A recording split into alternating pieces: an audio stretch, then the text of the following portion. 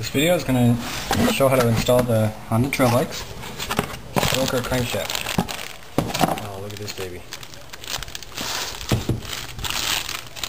It's a very nice looking part. It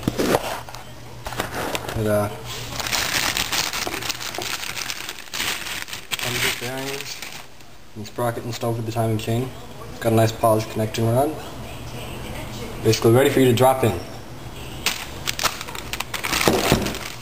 That's what we're going to be doing. That's going to take my 88cc engine up to 108.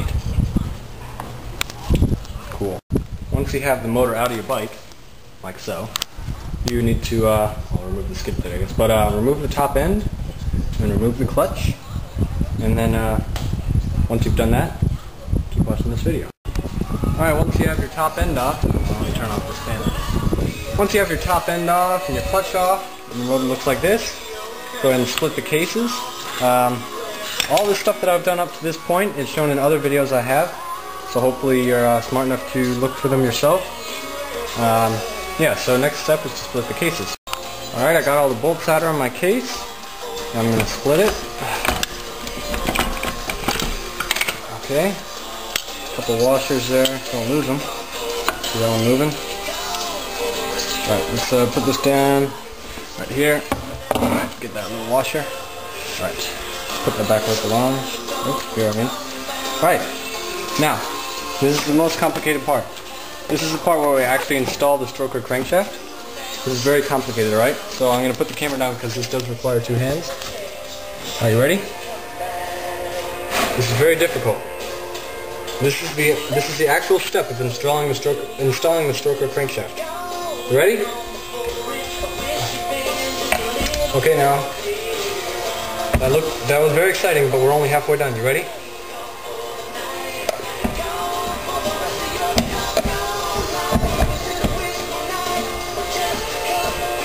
Oh my god. I just did it. Now I have my stroker crankshaft installed. That's it. That's all there is to it. That's the physical step of installing your stroker crankshaft.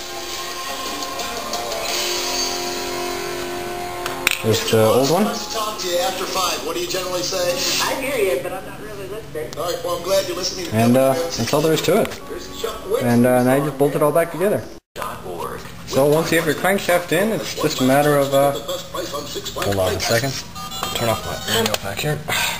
Once you have your crankshaft installed, your TB crankshaft, you can't read it anymore. Once you have your crankshaft installed, which spins so smooth. Anyway, once you have it installed, just a matter of putting your motor back together. Just throw them back on your top end. You can use the same piston. TB sells it with a new piston, which you may want if your motor's been run for a while. Mine is pretty new anyway, so don't bother. But yeah, once it's ready, just assemble it, and we'll see how powerful it is. Alright. Once you have your motor all buttoned up and installed with your new 51mm stroker crankshaft, totaling 108 cc's, I guess you're ready to go. Bolt up your new carburetor. I got a 24mm Shangwei carb. So let's see how it runs. Of course I already know how it runs, so you'll see how it runs now. That's good.